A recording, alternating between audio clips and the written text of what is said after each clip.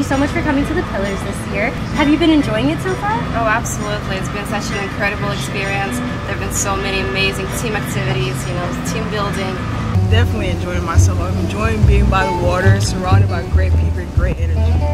Yes, it's been a very wonderful experience. My first year, and I find it very enlightening. It was a good opportunity to fellowship with the students, the faculty of Broward College.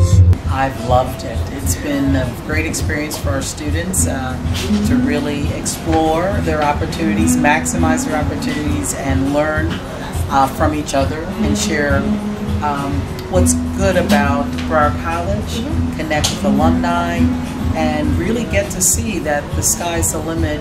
So what is one piece of advice that you learned about change here today that you just know that you have to implement and that you know that you're going to keep? Absolutely.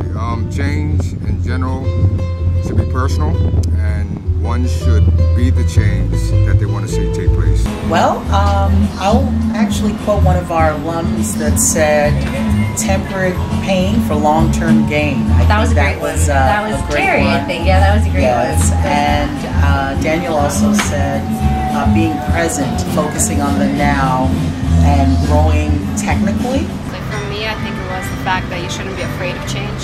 And you should rather change with the change and make sure to lead through the change.